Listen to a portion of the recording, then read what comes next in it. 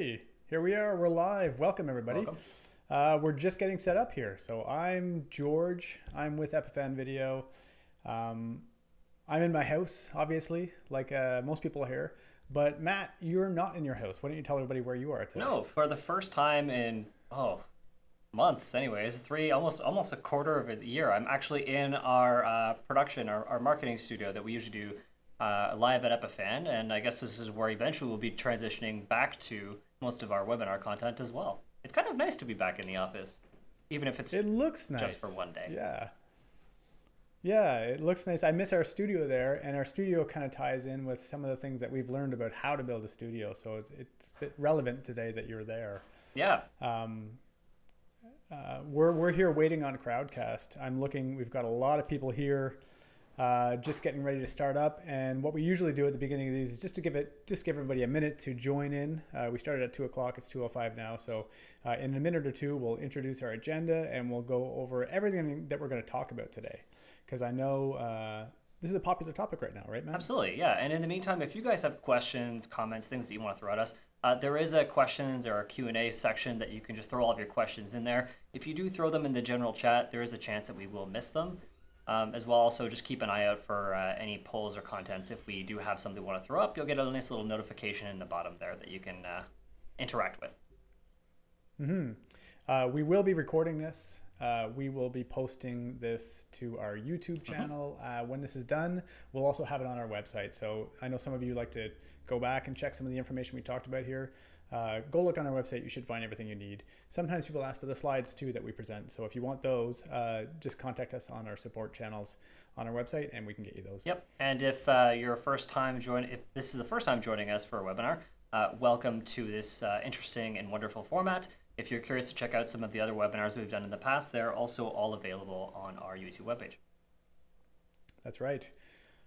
So we're kind of doing, in a microcosm, we're doing what some people might be doing with we call it a lecture recording studio.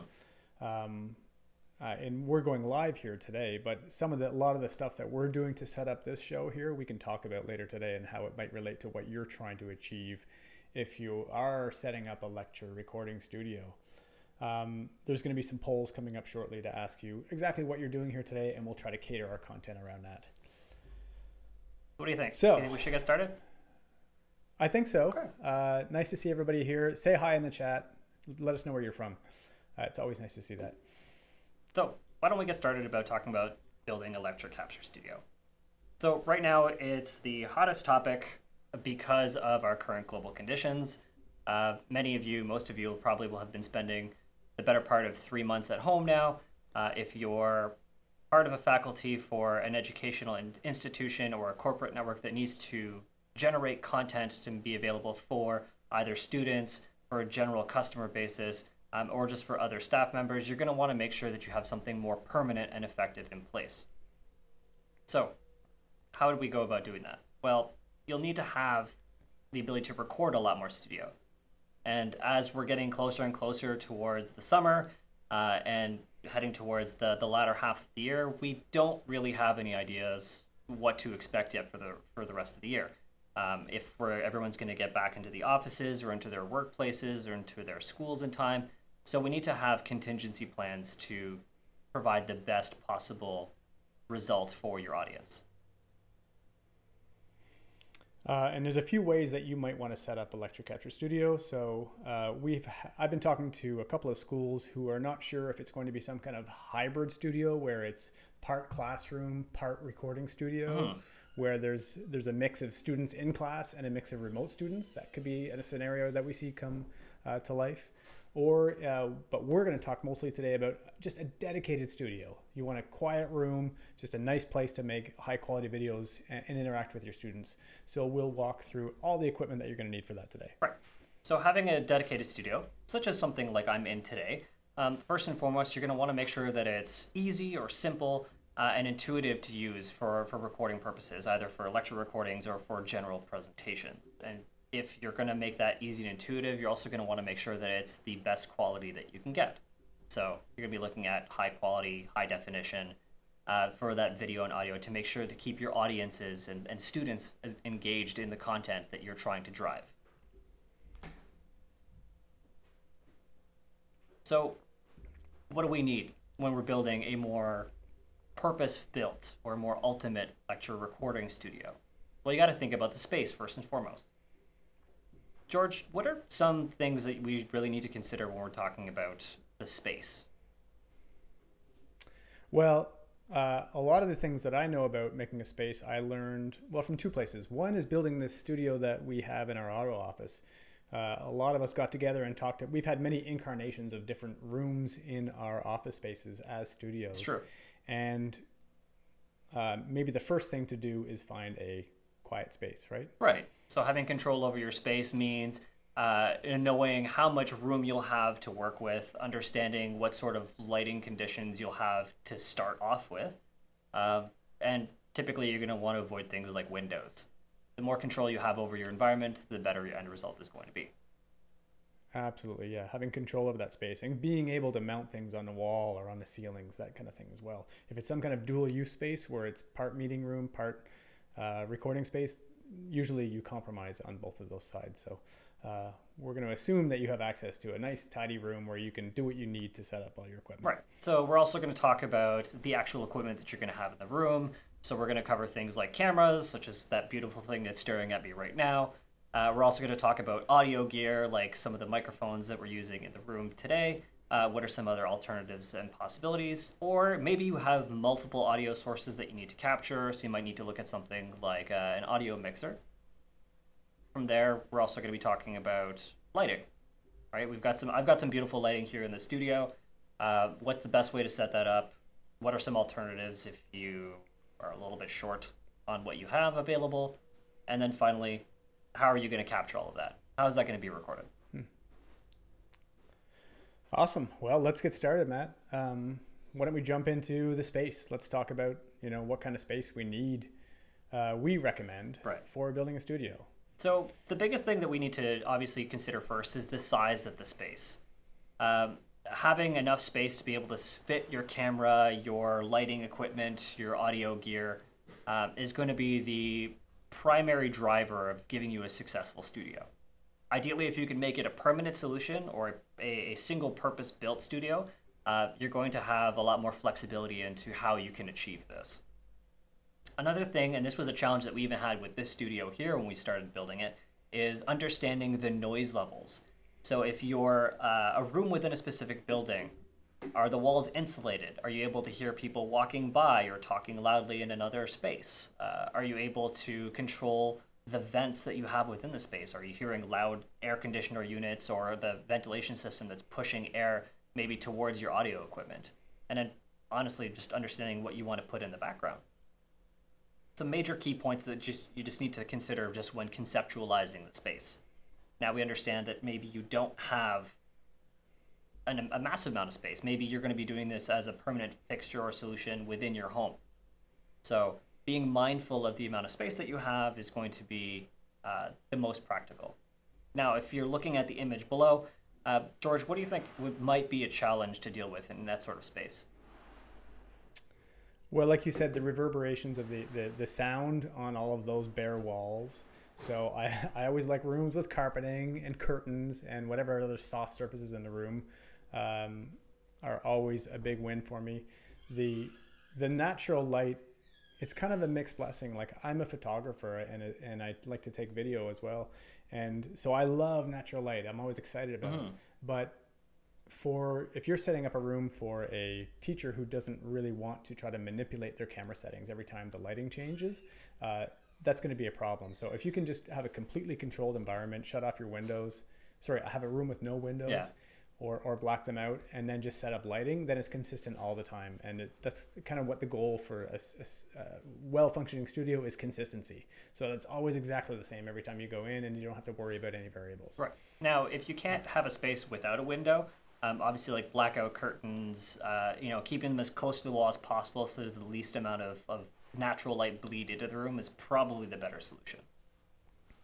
For sure. There's a new poll up, I'm being told. Ooh. So if you're watching us on Crowdcast, well, I know you are. Look at the bottom of your screen and it says polls. And this one's asking what your role is in your organization. Just lets us understand, how do you fit in all of this system? And then we'll make sure cater our content towards you as we speak further today. We have a few other polls coming up throughout the program, so stay tuned. Yep. And again, if you guys have questions, please throw them into the questions section along the bottom. Throwing your questions into the comments, they can get lost, and we do want to make sure that we're able to address those throughout. If you see a particular question that you find very interesting, feel free to hit that upvote button so that it can get answered sooner. But yeah, let's talk a little bit about the background. I mean, this one is a pickle. I mean, you mostly want clean, right? I'm gonna guess in a lot of cases. That's a big win there if you can get it clean looking. Right. So avoiding the clutter. You don't want to have like your desk lamp and a bunch of different stacked books. And if you have items in your background, they need to have a purpose. They need to be able to balance kind of the scene that you have. You want it to be interesting enough that people are appreciative of the content that's being seen within the frame, but not so much that it's distracting from the content that's being presented from the actual presenter. Yeah, and this is really in the eye of the beholder. I think it's challenging for a lot of people to set a really nice background, but a few simple tricks you might try is you can try a chroma keyed background, in which case you put up a green screen behind you, you light it, and then you can replace it with an image of your school or something relevant to your content. That's a pretty easy way to set up a lecture capture studio, and we see that done quite a lot. Or just use some colored lights. So kind of like what we're seeing in your background right now. Maybe we can't see the full extent of it because we're seeing a cropped view of you, and we have also some setback back there, but we've just set up some Philips Hue, the Philips Hue lights that do all the different colors. There's a few of those back there and some other light strips that we use just to cast some colored light. I find that a really effective way to just make your talent jump off, and they kind of look like they're in a professional studio environment as well. Right. And like in our case, I'm very lucky that we're in a big studio that has a lot of space behind me and even ahead of me. But if you're in a room that is a lot more limited with space, and you have to put your back almost up against the wall, so to speak, just having a very plain, simple one color background is an excellent way to go. And if you can put enough space between you and the wall, you could even put a colored light that's just offsetting some accent color along the wall. So that's also an excellent way of doing it. So I noticed in the poll that most of the people who are watching here today are with the IT, or they identify as being part of the IT or technical team at their school. So we'll try to make sure that we talk quite a bit about the IT side and all of the encoding technology, which is of course our specialty here. Yep. So stay tuned. We'll get to that shortly. We're going to just run through a few of the other considerations you might want to talk about or think about when you're building a studio. All right. So why don't we talk about teaching props? So what are some kind of additional equipment that you might want to use to deliver, your content or your lecture within a specific studio space? Well, I mean, the most commonly used one would be slides. You'll typically have your camera that's obviously facing your presenter, but you're going to want to make it dynamic enough that it keeps the interest of your audience. So this could be having your slide presentation as a picture-in-picture, being able to switch between a camera source and your PowerPoint slide deck, or maybe something a little bit more dynamic.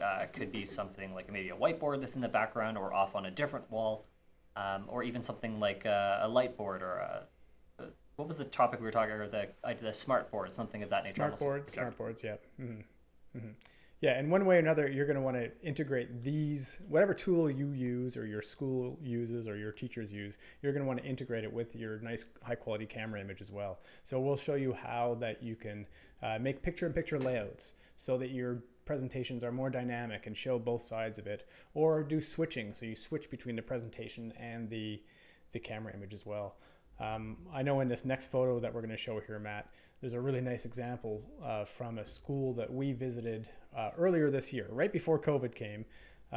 We were in Belgium, and this is at Thomas More University, where Professor Pete is up at the front of the room here. You can see him standing in front of this camera setup, and they have really nice lighting. They built this studio just for capturing, for doing video lectures. So it's a really nice example. You can see they've got the ceiling mounted rigging. There's probably another word for that I don't know, where they can hang all their lights from and hang whatever else they needed. So the floors are nice, clean. There's no cables on the floor as well, you'll find. And the teacher can engage with this smart board. So Pete is, drawing on this smartboard at the same time. He's controlling all this presentation, and then he can turn and look to the camera as needed. So it's very dynamic. You'll also notice he's standing up, which I don't know about you, Matt, but when I feel most comfortable speaking when I'm standing up. So that might be something you want to consider too. Like, how are your teachers going to want to present? Right. And I know we'll get into that a bit later too. Mm-hmm. Now, the other thing to consider is we're looking at that rig there, specifically where he's got the lights hanging. But maybe in your specific lecture capture setup, you might need to consider something for the sciences, maybe a biology dissection and such. So maybe hanging a camera from the ceiling straight down over a specific table or a specific podium or something that can provide you an overhead view of precisely what's happening. So being able to change those specific angles will also create that extra level of interest and dynamic flair to your presentation. Totally. We have another poll, by the way, up in the Crowdcast. So take a look there. It's asking about, actually, let me pull it up so I can see myself. Perfect. What if I can even answer it, actually?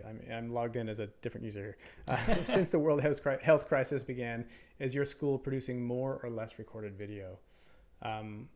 So we have a couple of votes in already, people saying they're producing more recorded video, which is, I guess, pretty obvious. Mm-hmm. But I imagine a lot of people are thinking about the future here. So hopefully this webinar can help those of you. Right. And the advantages, of course, is we're talking about specific lecture capture, so recording in this case for the majority of the part. Recording does give you that little added benefit, of course, that you can do as many takes as you need to get that content right. And then if you have to go back and edit it after the fact, you can do that. So as we're pushing through all of this content here, just be mindful if this is going to be more on the recording side or a little bit more on live or a little bit of both, and see kind of what suits you, the setup most commonly. For sure, for sure. So can we talk about kind of my favorite sections? We're getting closer and closer to audio. Yeah, Matt is an audio engineer at heart. I am. Really am. And so you're going to see his eyes light up in a minute here when we get to the audio. But I'm more of a camera guy. So you are the camera guy. So this is more of my bailiwick for sure. So what would you suggest would be kind of like the most ideal camera solutions for your lecture capture setup? Well, it really depends on your comfort level as a camera operator. Okay. And that could be your comfort level as the IT administrator, or if you're actually asking your faculty to be involved in operating that camera too. So I kind of look at it from a control point of view. Like, how much control do I want over these cameras?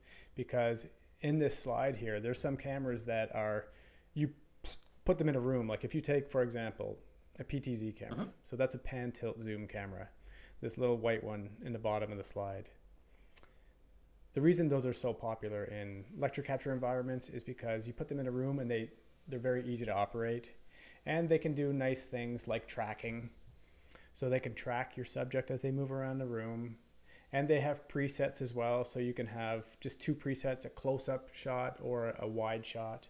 So in a more classroom type situation where you have a bigger room and a bigger space, uh-huh, you'll see these cameras are everywhere. And I'm sure everybody who's watching here is familiar with this. So I like those as an easy to use option, and they're professionally made as well. So they tend to be built for lasting a long time without many people fussing with them. Right.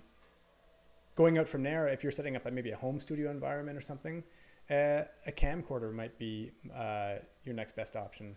Hang on a sec. I'm hearing crazy noise coming from the next room. Do you guys hear that? No, I don't. It's like someone's spray painting my house. I don't know. We'll see if that carries on here, and I'm sorry about that. So anyway, yeah, camcorders. I like camcorders a lot too because they're super easy to operate. Right. And then we get into the like mirrorless cameras and cinema cameras as well, which are going to give you big, beautiful images, but require someone who kind of understands how to manipulate them a little bit more. Right. And something just to on the point of mirrorless or DSLR style cameras, just to be mindful as a member of the technical support team, we have a lot of people that ask us questions about which cameras are the best suited for their specific environment. And a lot of people tend to come back and saying, hey, for whatever reason, after about 30 minutes or so, my mirrorless or my DSLR camera just turns itself off. And that's just something to consider, that there are cameras out there that will automatically power themselves down or put themselves into a standby state just to preserve a battery power and just to ensure that the camera doesn't overheat. So you just want to make sure that that camera is well suited for the environment if it's going to be powered on or if you're going to be able to providing content for an extended period of time. We didn't talk about USB cameras here, and I'm sure a lot of people are using USB cameras right now as well. And they're a good option for when you're just getting set up. They're fairly limited in terms of their image quality, so I guess that's why they're not on this list. We're thinking of people who want to build a studio that's maybe beyond what you can accomplish with a USB camera and a laptop, that kind of setup. Right. So that's why we haven't really talked about them today, but they're certainly easy to use, and for people just getting started, I would recommend them as well. And if you're going to be using a more purpose-specific or purpose-chosen camera source, you're going to want to consider things like how are you going to mount it.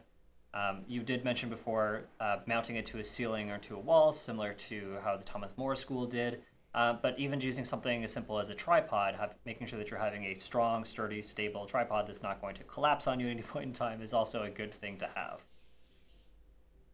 For sure. And you might want a wide-angle lens as well. Maybe not wide like fisheye wide, but you need to, as opposed to a lecture hall when your camera's way at the back of the room. A lot of those cameras are not necessarily well suited for being in a small setting because the angle of the lens might not be wide enough. Right, because if the camera has to sit closer to you, you want to make sure that you're getting enough of that frame and you're not cutting off certain aspects, either the top of the head or side of the body as information. So making sure that you have the correct lens and the correct shot for that specific studio is also very paramount.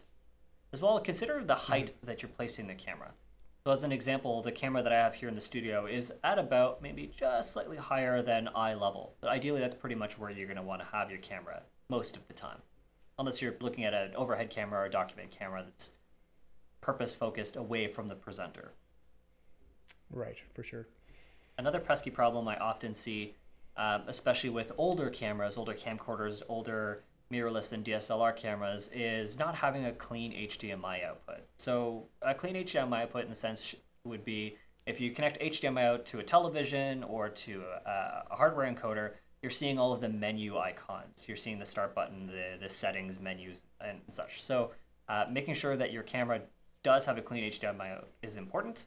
If you have the ability to test a camera at a store or to test it ahead of time, connecting it to a television to see what sort of end result you're seeing is going to be very vital to the purpose or the correctly selected camera.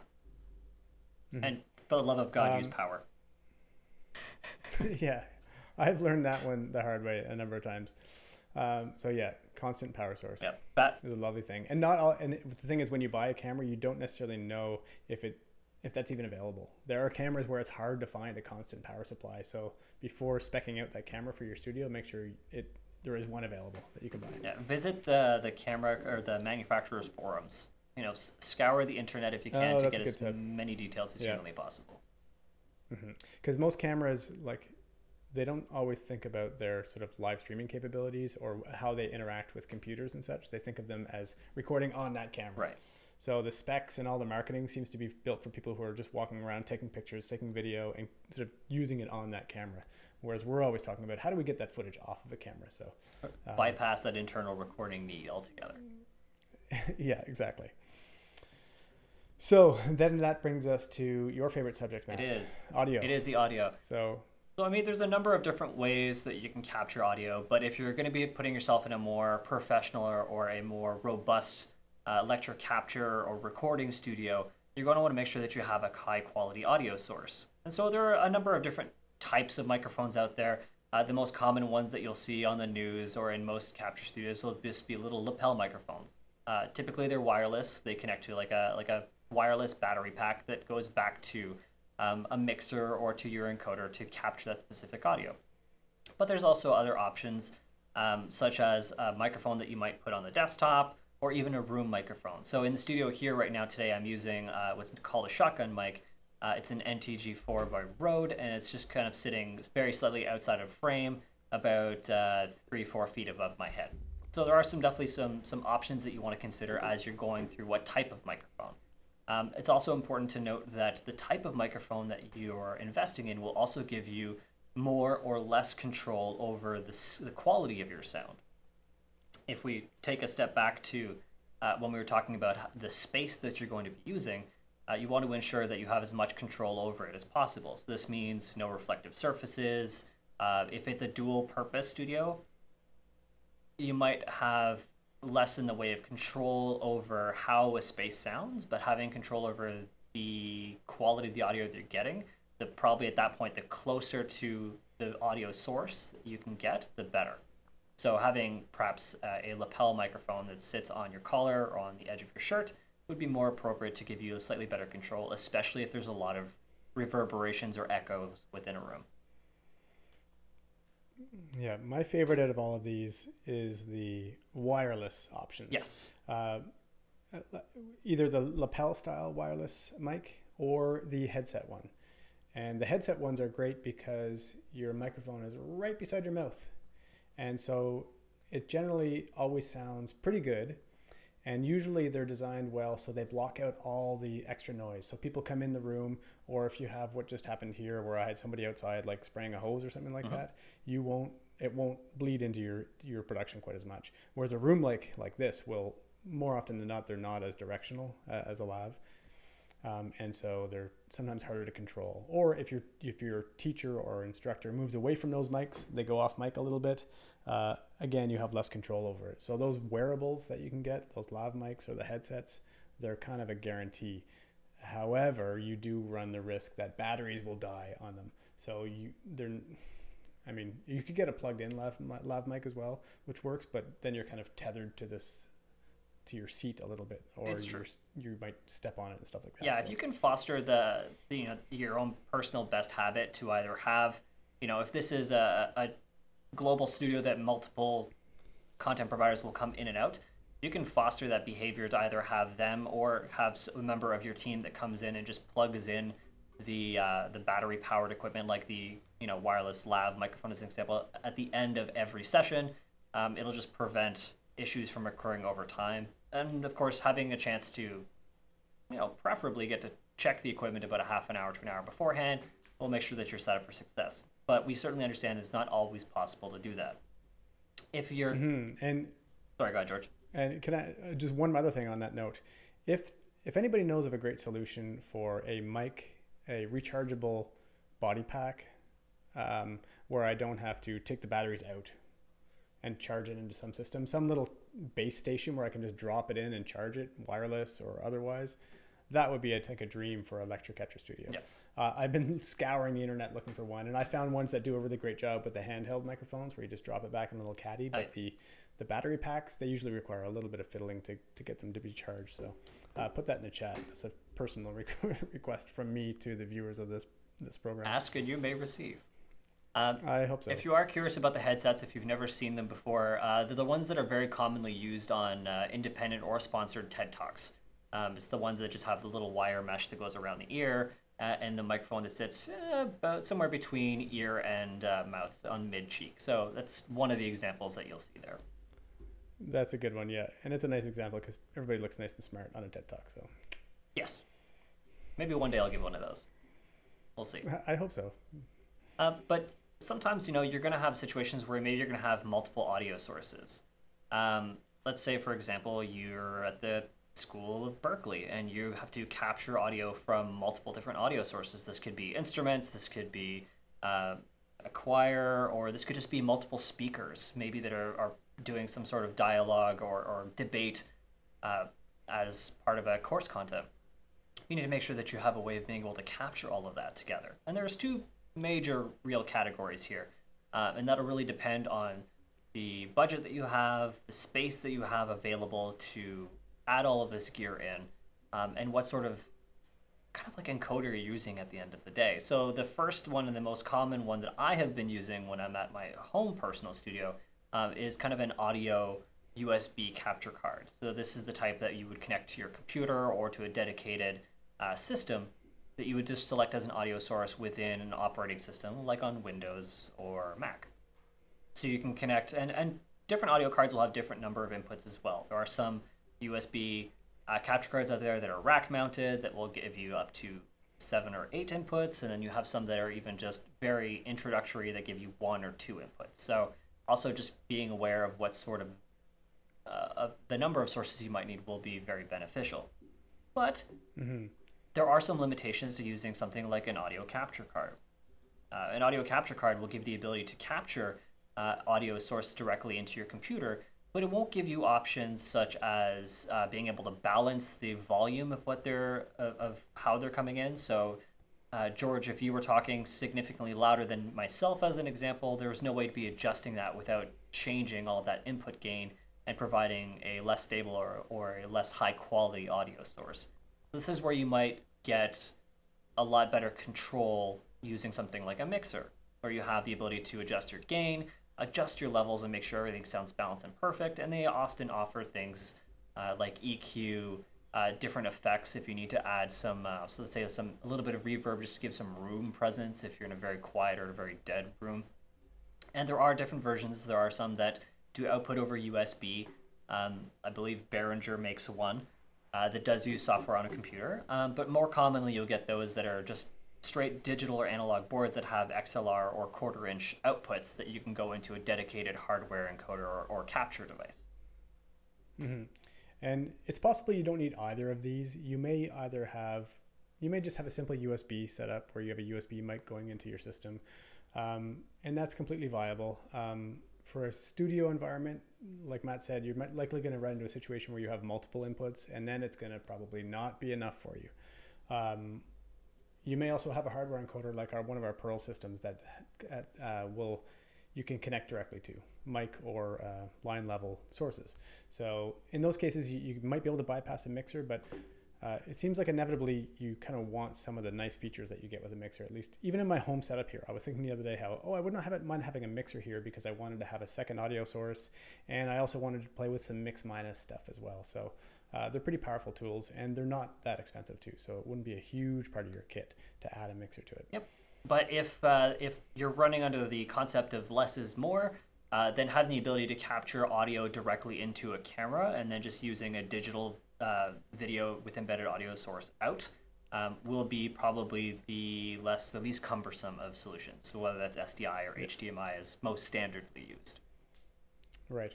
So while we're still on audio here, I want to thank a couple of people here, Chris Colvin and Charles and Patrick have put in some comments about some nice solutions for wireless lavs that they use. I see the Rode Wireless Go is being recommended. That's one I've been looking into as well. And I'm glad to hear that works really well. And so thank you for these. We'll look into those as well. And we got one question earlier on, Matt, someone asking about using a smartphone as a video source for their lecture capture. You can. There's a couple of different ways that you can do that. There's applications out there that will digitally pass along that video signal or virtually pass on that video signal to be captured within software on a computer or to a specific device. So using, for example, an SRT output or an HLS output or an NDI output applications, there's a couple of things that you can use there. But more commonly, what you'll typically use is either the output from, let's say, an Android-based device or an Apple-based device that will go adapter into HDMI, into a USB capture card, into your computer. That's the most common way to use it. But if you have the appropriate adapters, it doesn't necessarily have to go into a specific USB capture card. Oftentimes, you can also just connect it directly to a dedicated hardware encoder if you're using a more purpose-built all-in-one solution. Right. Keep in mind, though, you might want to stand for that. You know, like those little kind of like spring-loaded arms that will kind of stabilize the image and prevent the camera from shifting around too much. That's usually the better way to go. Obviously, handheld is or propped up against an object isn't always the best, because if it's a desk surface, it'll eventually slide and fall and face up. So just keep that in mind. We are getting told we should keep things moving along here, Matt, because we've got a lot of things to get through, and we're about 37 minutes in. So let's pick up our pace a little bit and maybe jump into the next section, which is kind of what do we call this section? Confidence monitoring section, all right? Yeah, so we'll talk about things that you want to be able to see your content, right? Making sure that what you're recording or what you're streaming is actually making it to where it wants to go. Are you seeing the layouts that you want to see? What if you have a script? Yeah. That's right. So you may want a teleprompter for your faculty. And if nothing else, whoever's going to be on camera is going to want some kind of confidence monitor so that they can see, yep, that's me. I look okay. I can see that my slides are working, just to give it a little bit of sense of confidence there. That's why it's called a confidence monitor after all. So having some kind of monitor in your setup to show your talent what's going on. But placing it is a bit of an art as well, because as soon as you put a monitor up with someone's image on it, just like I have in front of me, I'm going to want to look at it. Yep. So instead of looking here, I'm supposed to be looking in the camera, but it's really hard not to. I know you specifically said before this show, don't put a monitor in the room because I'm just going to stare at it. Yeah. So having a monitor really close to your camera is a nice thing. Or somewhere discreet so they can look at it, take a peek at it as well. I don't know. It's tricky, isn't it? Yes. And if you're not using, for example, I've got a laptop here to my side, so I'm able to do changing of slide presentations directly from the laptop. But if you've got that laptop or a computer at the other end of the room, you'll also want something that will allow you to change those specific slides, maybe a little remote or a little clicker of some sort to actually change that over. Yeah. And if you are using audio... And these are behavioral things, right? Of course, yeah. And you'll want a way to being able to monitor your audio. Not actually hear it in the room, so you're doubling up on the audio, causing a feedback loop, but enough that you maybe see visual meters just happening, saying, okay, great, I'm still getting audio, which my audience could theoretically hear. So that's also important to have. That's right. And that's kind of one of the things that a lot of people like about our Pearl systems, right, is that they have a touchscreen. Matt, maybe you can just throw up that slide for a second when we talk about Pearl. Slide number 17. Because they have a touchscreen on them, that touchscreen, for a lot of people, it acts as their confidence monitor. So the teacher can go in the room and go, oh yeah, that's me. I can see the camera image and stuff. And I can see there's a little audio meter on it as well. I'm using a Pearl today in front of me. And so every now and again, I look down at it just to make sure everything's okay. So it can kind of act as your confidence monitor as well. So let's talk about lighting. Sure. So we talked about natural light and trying to avoid it at all costs if you can, mainly because there's a lot less control you have. A cloudy day versus a sunny day versus sunrise versus sunset, you're going to get different color temperatures, you're going to get different angles, you're going to get different responses and quality from your video sources and your overall lighting sources that you have in the room. So if you can, make sure that you have your purpose-built studio, and in those studios, you're going to want to make sure that you have purposeful lights. So we kind of have a mix of everything in these studios. We've got our hue lights that we have in the corner here, and most commonly now we're using LED lights. So I've got blinding lights in front of me actually, and I mean they work great. I mean as far as I look, I think I look okay. I'm well lit, well presented. You look beautiful, Matt. Just beautiful. Perfect. So, yeah, it's not too hard setting up light. A couple of lights set up in your room and you're kind of on your way. You can have as much fun with this as you like. We often talk about just really going with some kind of 3-point lighting setup. Right. So a 3-point lighting setup. 2 lights in front of you, a fill light, a key light. These are to make me look good. Yeah. And sculpted as well, so I have a bit of range to my face. And then having another little light in the back will give a kind of an edge light effect as well. So yeah, if you look up 3-point lighting setups and try them out and look through your camera and take a look, and it should look pretty good for you. So yeah, I'd say experiment when it comes to lighting. Now, if you don't have room for 3-point lighting, 2-point lighting is just as good. Just get rid of the background light and just try to give more interest or a little dynamic point for maybe your background instead. Yeah. Okay. Lighting, lights, camera, audio, recording. Yes. So this is kind of where it gets interesting from our perspective, isn't it? Yeah, because I mean, software, hardware, which is the best solution for you? And that kind of comes back to what sort of studio you're planning on using. If you're looking for like a high-end purpose-built studio, you're probably going to want to lean towards a dedicated hardware encoder. These guys are purpose-built exactly for that purpose. That's all they do. They tend to be significantly more reliable. They breathe by the concept. Typically, less is more in the sense that they make it easier for you to get from point A to your end viewer, which I guess would be point C or B. And then you have solutions that are more inexpensive, possibly, but then can be more cumbersome at the end of the day because they're relying on a lot more, such as software encoders, because you've got capture cards, you've got the computer itself, and then you have software updates, operating system updates, making sure that everything is running correctly, and making sure that it's getting out to the network. So there's just a couple of little extra steps and trade-offs you have to consider. Hmm.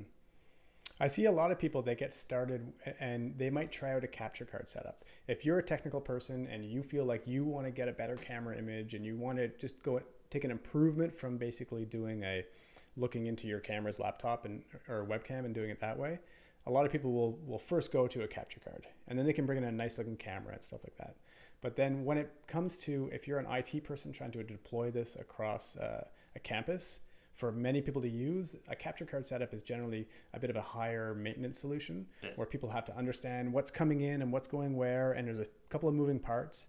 And so one of the reasons we made Pearl was because we wanted to provide a solution where people could walk into a room, walk up and push literally one button on it. There's a big red button. It says start. Yeah. What does it say? Start.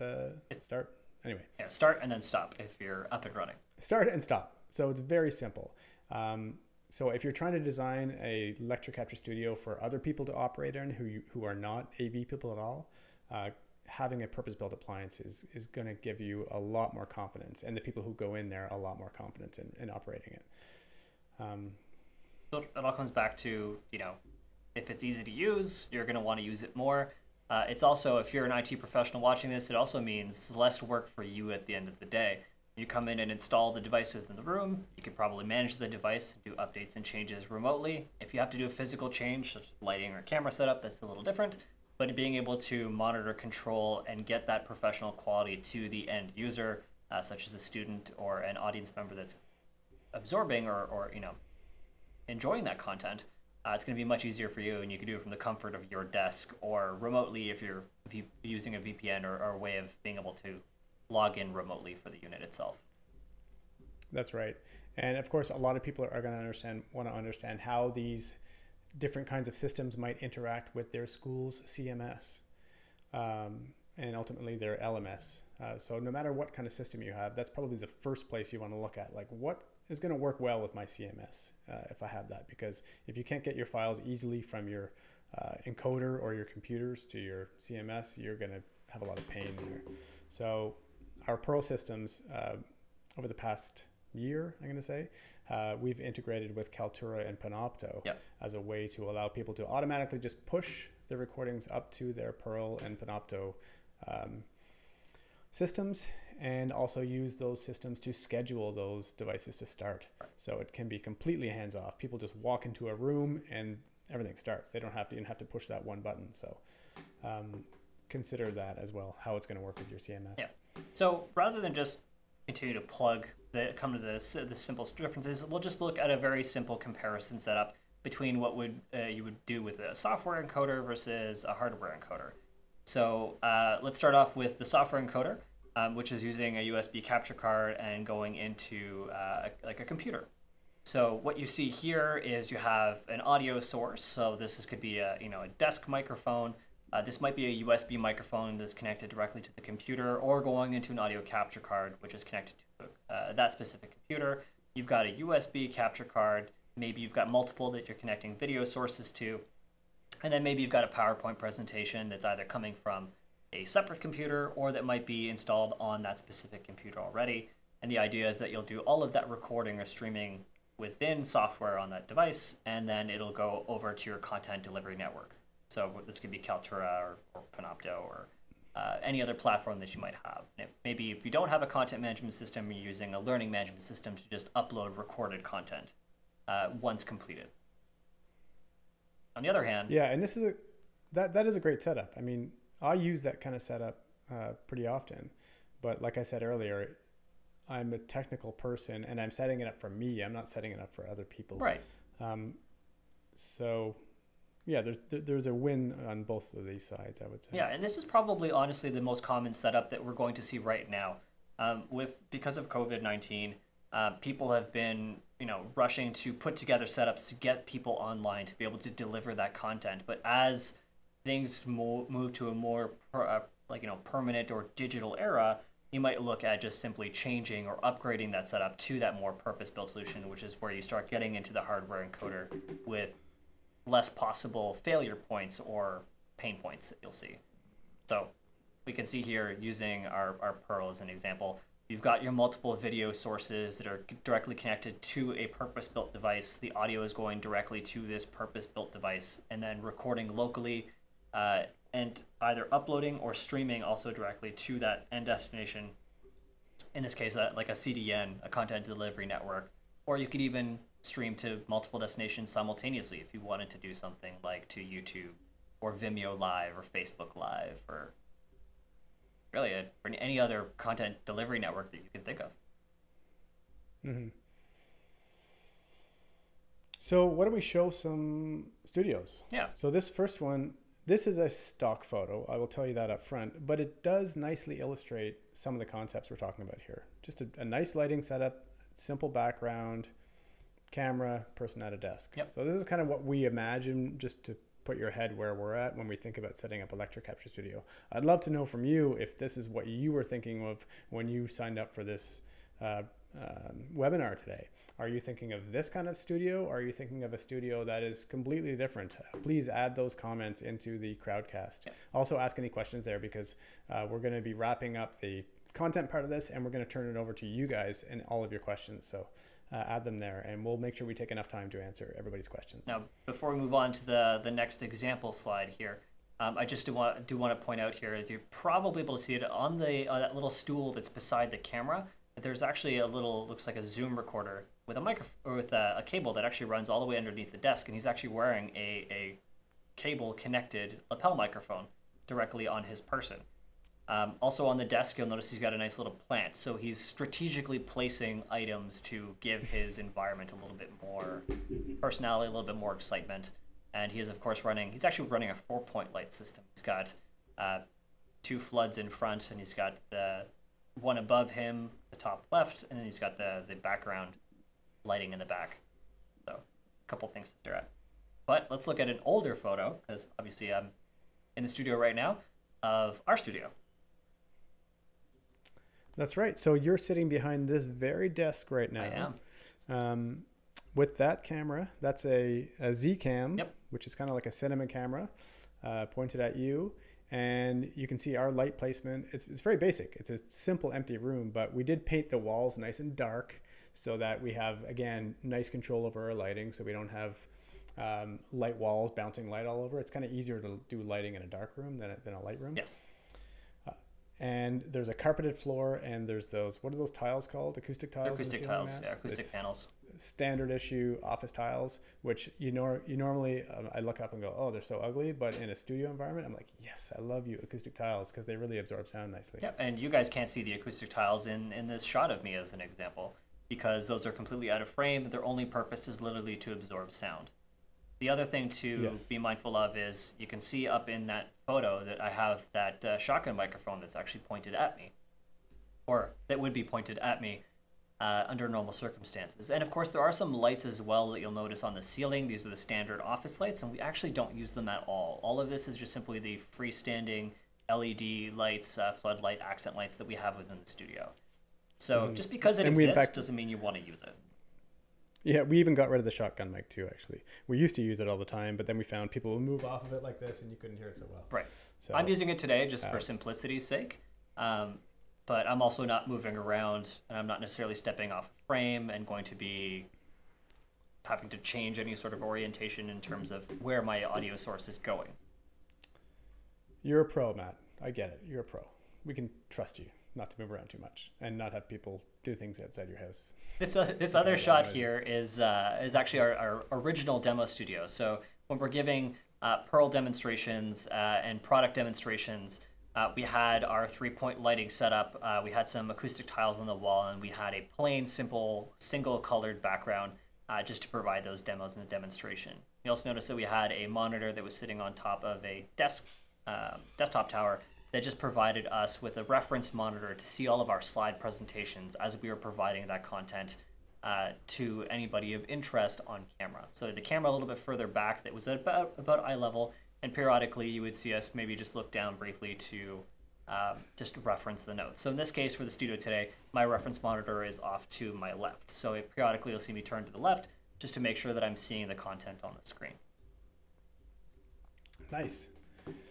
So we have some final tips, right? Yep. And these are pretty, I mean, you guys have probably already thought of them, but they're probably still good to have, is think about your cable control, your cable management.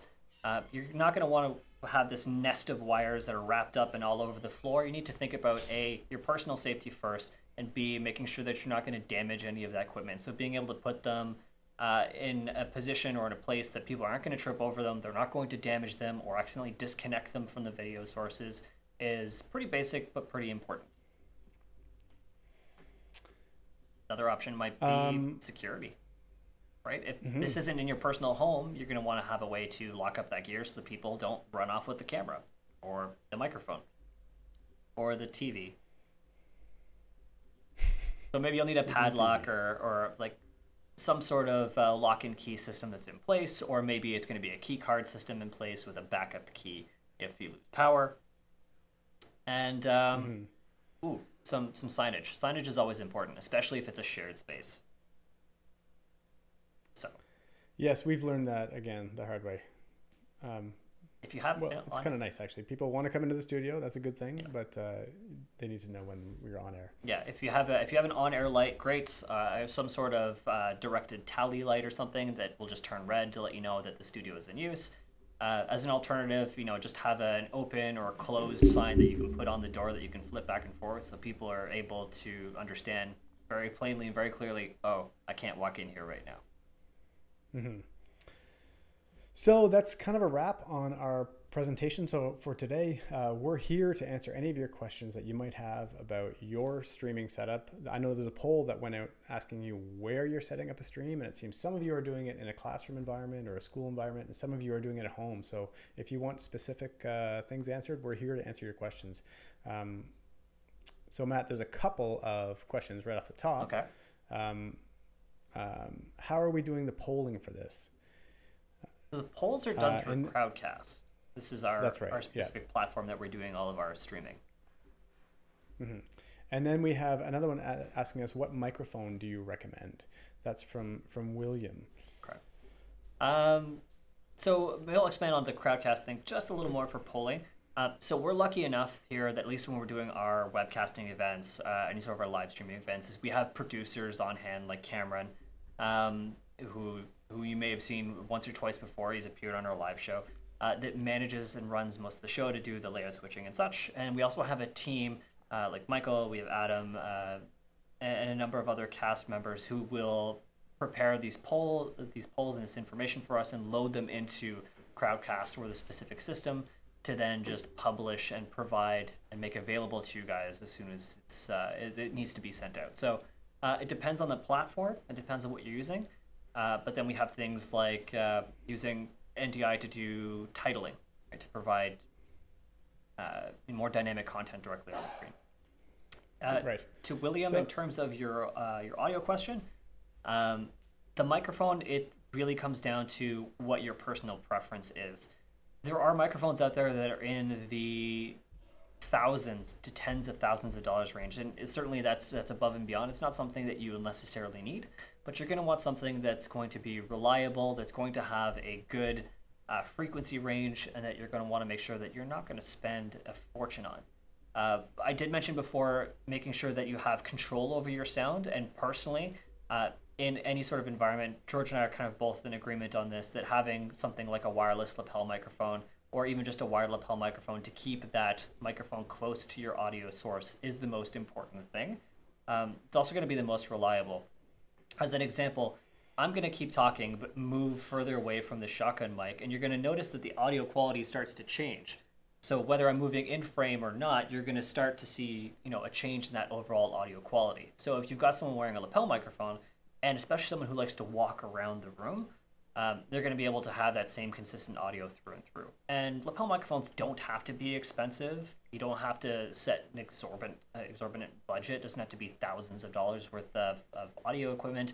It can be just reliable, stable, Rode, Sennheiser type wireless microphones. But again, it also comes down to personal taste and preference and what you're comfortable using. Mm-hmm. So, Matt, I want to let everybody at home know that if they want to learn about the Perl systems, there's a button below the Crowdcast window that talks about that will link off to our Perl page. So if you want to find out how we recommend doing building a lecture capture studio, check out our Perl systems. I also want to let you know that we're going to be talking about streaming protocols over the next couple of weeks. So we have recently added SRT as a streaming protocol, which is why you and I look so good today, Matt, right? That's absolutely it. And we're going to be talking about that tomorrow on our live show. We broadcast every Thursday at 3 p.m. Eastern Time on Facebook and YouTube. Tomorrow we're talking about streaming protocols. No, we're talking about bringing in a remote guest over SRT. Ooh, very cool. Because technically, we also have you're a remote guest. We're going to be talking about how we're doing this today, actually. Perfect. So you're bang on there. And then in another week, next week on the 24th, we're going to have another webinar about streaming protocols in general. We're going to talk about HLS and Dash and SRT. So if you have questions about how all these streaming protocols work or how they can work for you, be sure to sign up on our website. And again, if you are just checking out a webinar for the first time here, or if you haven't really checked out our live show before, visit our YouTube page. We've got lots of content there, past webinars, past live shows, how-to videos, quick start videos, general content that we've run and displayed and done over times, and even some information about I believe Thomas More information is up there as well when we did your use case piece. Is that correct? That's not up there yet, but it will be soon. Okay, soon. Sorry. Yeah. So that's pretty much it for us today here, Matt. This is we're 1 minute past 3 o'clock, so we're a tidy hour today. If you guys do have questions after the fact, do feel free to reach out to us, either our live chat on our website. So obviously you can do our live chat on our website. You can do info@epiphan.com to reach us in technical support and for the rest of the sales and marketing team. You can see all of our blog content, webinar content, and past video content available. So we do recommend to check all of that out there. Awesome. Thanks, Matt. Thank you, George. And thank you so much for joining us. Thanks, everybody. Yeah. Okay. See you.